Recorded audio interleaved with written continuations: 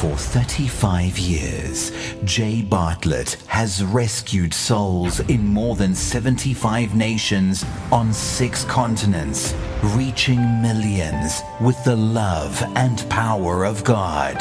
The dead has been raised, demons cast out, the sick cured, the broken-hearted healed. Stay tuned to one of the world's most astounding podcasts. Deliverance with Jay Bartlett is next.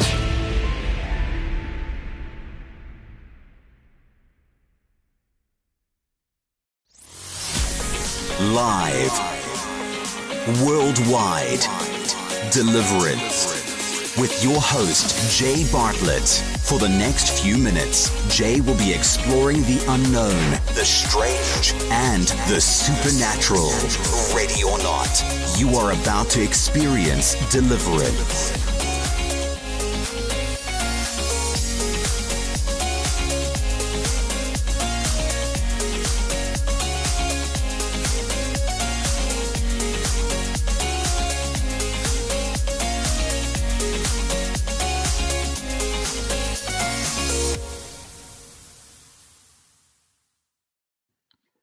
In 1791, Haiti was given over to Satan during a voodoo ceremony that included slaughtering a pig.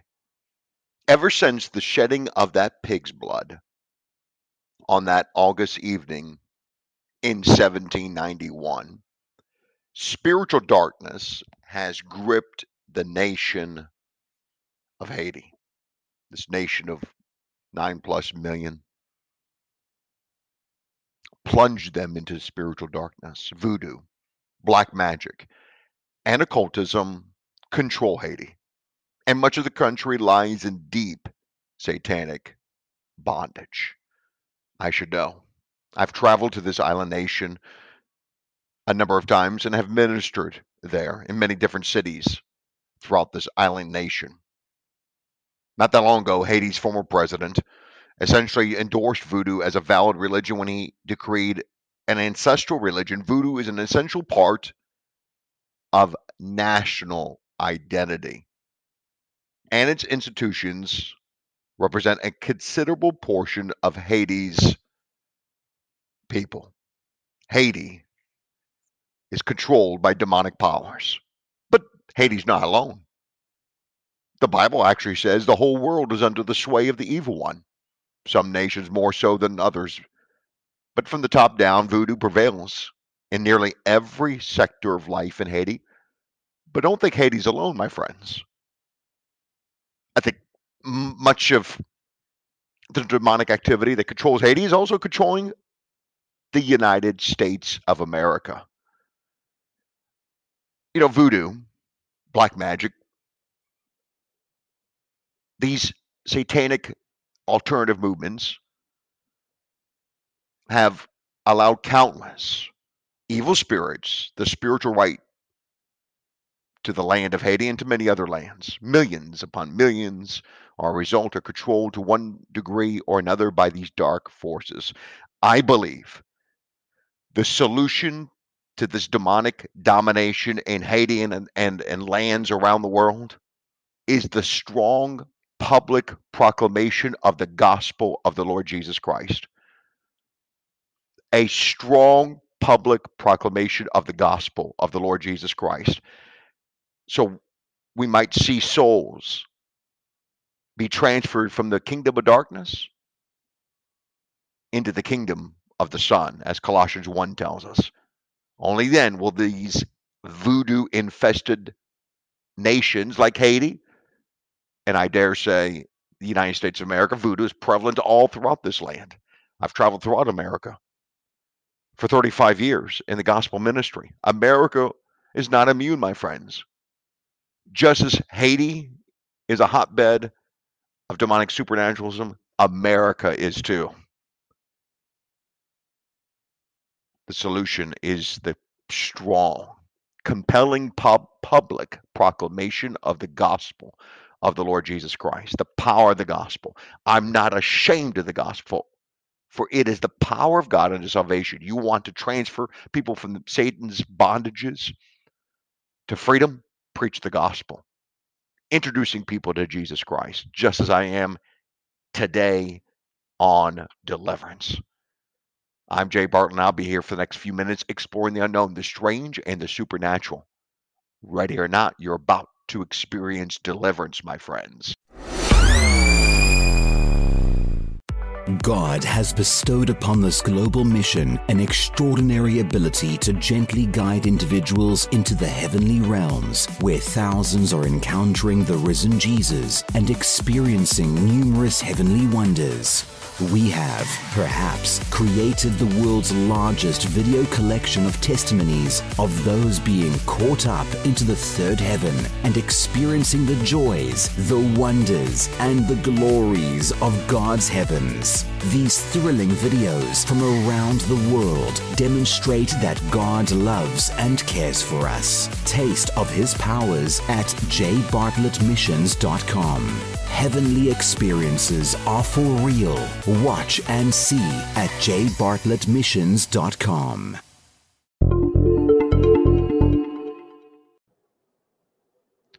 The Bible's so clear. Very, very clear, my friends. In Colossians 1, I referred to this scripture just before the break. God has delivered us. This is Colossians 1:13. God has delivered us from the power of darkness and conveyed us into the kingdom of the Son of His love, in whom we have redemption through His blood, the forgiveness of sins. That's the only power that's going to able to break the chains, the shackles of voodoo in Haiti, in America, and around the world. You know, and by the way, welcome back to Deliverance. I'm Jay Bartlett. Thank you for just taking a few moments to be with us as we speak about exorcism in Haiti, confronting voodoo, black magic, and the occultism that we find prevalent not only in Haiti but throughout America. I'm highlighting Haiti because it's a it's a it's a hotbed of demonic supernaturalism, such as America. But much of what's taking place in terms of the voodoo in America is coming from the islands of the sea, coming from Haiti.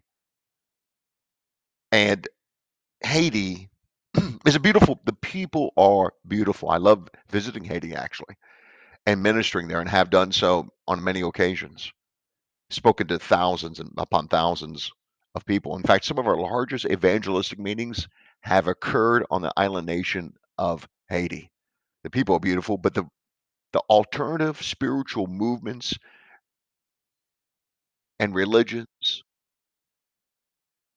that you find on that island nation of Haiti is dark. And it holds millions upon millions of people in captivity. And I'm targeting where much of these demons are coming from Haiti because it was dedicated back in 1791. Haiti was given over to Satan. You know, many years I sought to bring the proclamation of the gospel and to cast out demons in Haiti. You know, I was always intrigued and fascinated by this island nation, its culture. I wanted to see this nation experience the power of God. I wanted to confront the people, the beautiful Haitian people, with the love of Jesus Christ and the power of God, the liberation that Christ brings to the captives. You know, God answered my prayers, and I had the opportunity to travel to Haiti to experience firsthand the power of God versus the power of Satan. My first night, very first night in Haiti was eventful. I arrived in the highly dense capital city of Port-au-Prince late one February afternoon with a heart grateful for the opportunity to minister in this poverty stricken land. I just spent a couple nights in the capital before taking that journey on to Tamasique for some meetings.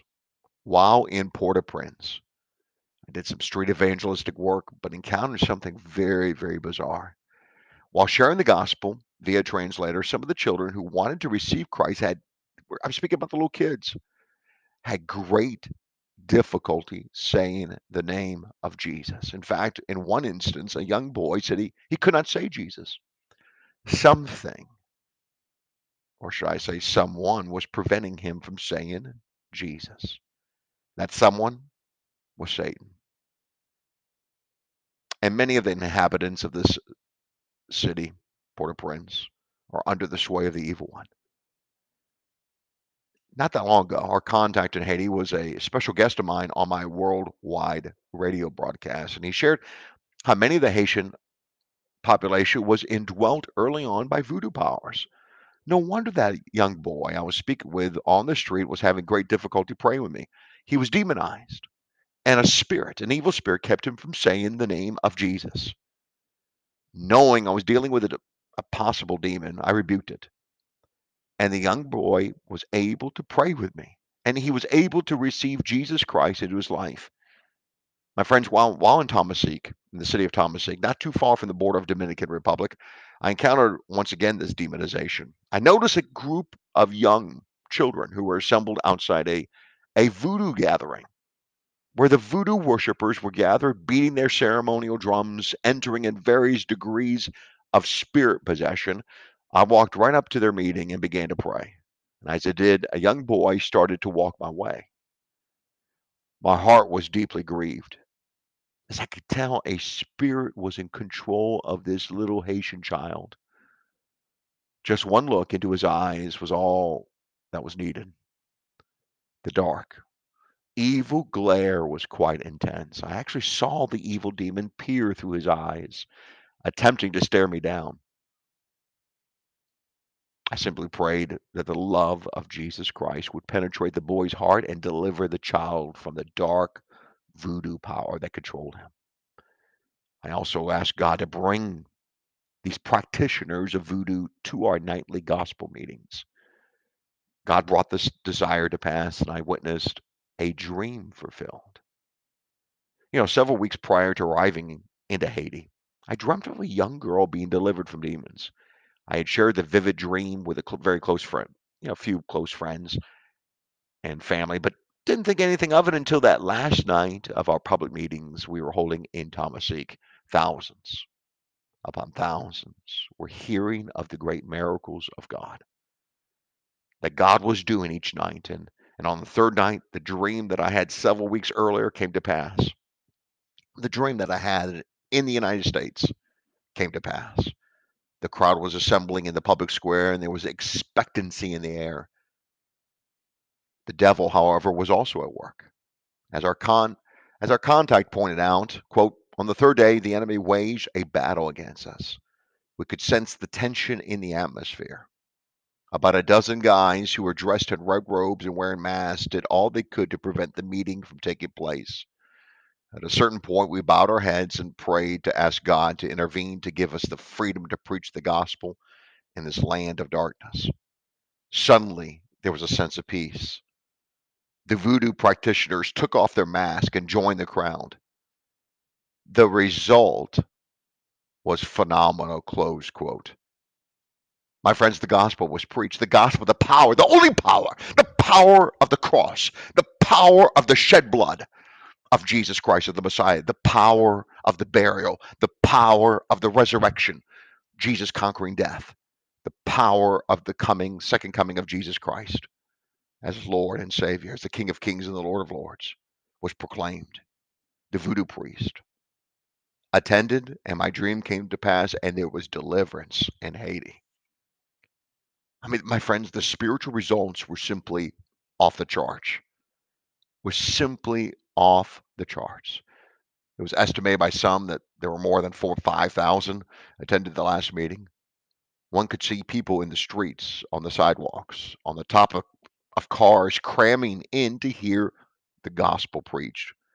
Thousands streamed forward as we asked those attending to make commitments to Jesus Christ.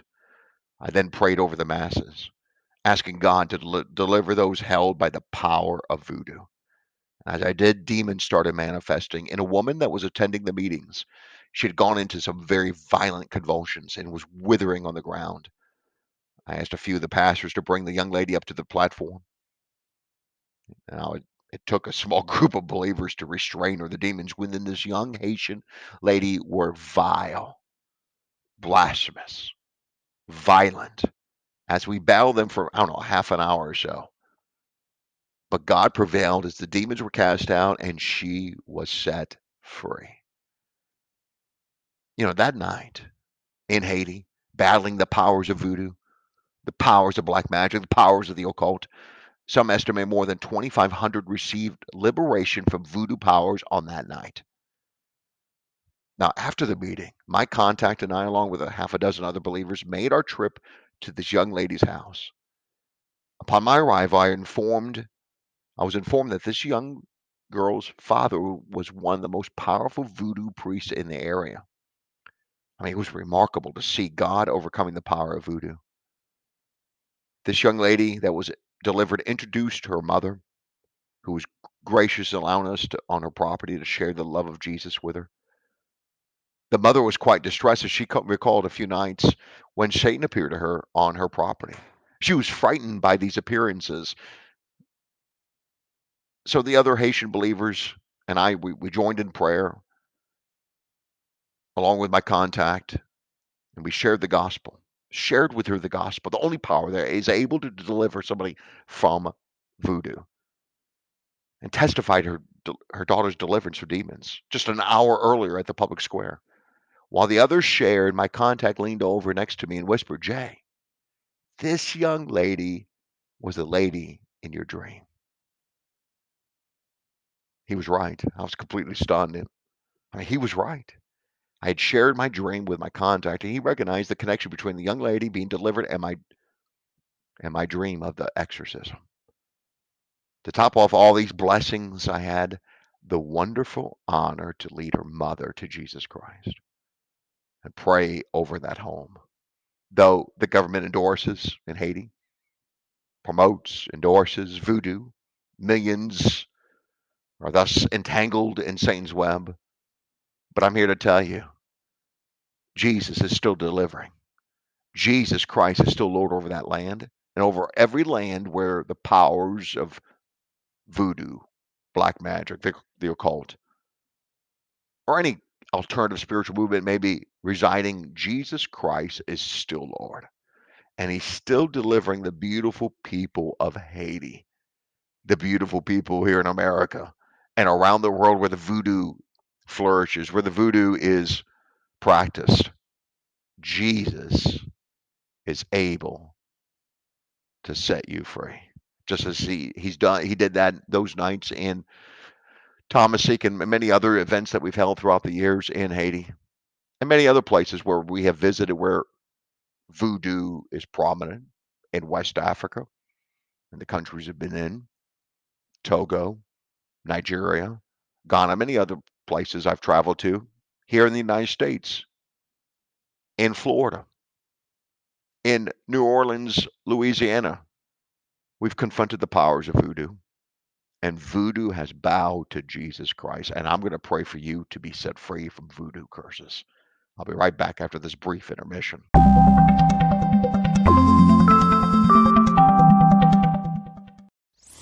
You are listening to another thrilling edition of Deliverance with Jay Bartlett. These compelling podcasts are transformative, astounding, and inspiring. Lives are being encouraged, empowered, healed, restored, and liberated.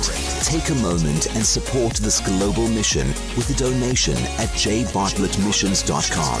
Visit the donate page and consider giving a recurring monthly donation. That's jbartlettmissions.com or call us at 877-483-5519. Thank you for your support to keep this worldwide mission alive.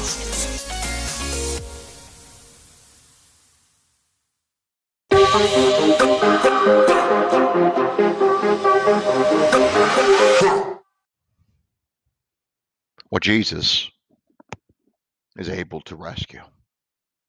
Welcome back to Deliverance. I'm Jay Bartlett. Thank you for taking a few moments. I'm here to tell you God loves you and God wants to set you free from voodoo. Perhaps you have voodoo in your bloodline. Perhaps you have performed voodoo rituals or have participated in voodoo curses and spells and ceremonies. Perhaps you're connected with somebody who indulges in voodoo, black magic, the occult. this episode, this presentation, this podcast wasn't meant to be a intensive exploration of these various religions or movements. It's to tell you, it's just simply to convey to you that God is able, because he has obviously greater power than the powers of Satan. Our God is the creator of the heavens and the earth, along with his Son and the Holy Spirit. The Father, the Son, the Holy Spirit is able to rescue you. Jesus once said in John 6, he who comes to me, I'll by no means cast aside, cast away. If you come to Jesus Christ who loves you, he will rescue you and he will deliver you from voodoo. Perhaps you're not connected to voodoo, but do you have witchcraft? Are you being victimized by the powers of witchcraft, voodoo, witchcraft, the occult, powers of darkness? I know the answer. It's Jesus. It's Jesus Christ. God demonstrated his love in that while you were yet a sinner, Christ died for us, and he's able to rescue you. You'll know the truth, and the truth will set you free. Jesus says, I am the way, the truth, and the life. No one comes to God except through me. I want you to pray with me. Say, Lord Jesus, rescue me. Save me. I repent of my sins. I renounce the devil. I renounce the curses. I renounce the ancestral generational bondages in my bloodline. And I submit to the blood of the Lord Jesus Christ. I place my life, my sins under the blood. Cleanse me, Jesus Christ. I believe in your death on the cross. I believe in the power of your resurrection. I surrender all to you today. In Jesus' name. And I command every evil spirit of voodoo. I command every evil spirit of witchcraft and the occult to leave those who are listening to this podcast now. Come out in the authority of Jesus Christ. Leave. Never come back again. Leave in the name of Jesus Christ. Come out of the mind and the heart, the body of those who are listening to this podcast right now. Come out in the authority of Jesus Christ. Now. God, Holy Spirit, I ask that you just fill all the empty spaces with your love, your peace, your power, your presence. I commit my friends into your loving hands. In Jesus' name. It's been a powerful podcast speaking of the superior powers of Jesus Christ over the powers of voodoo. I bless each and every one of you in the name of the Father, of the Son, and of the Holy Spirit. Amen.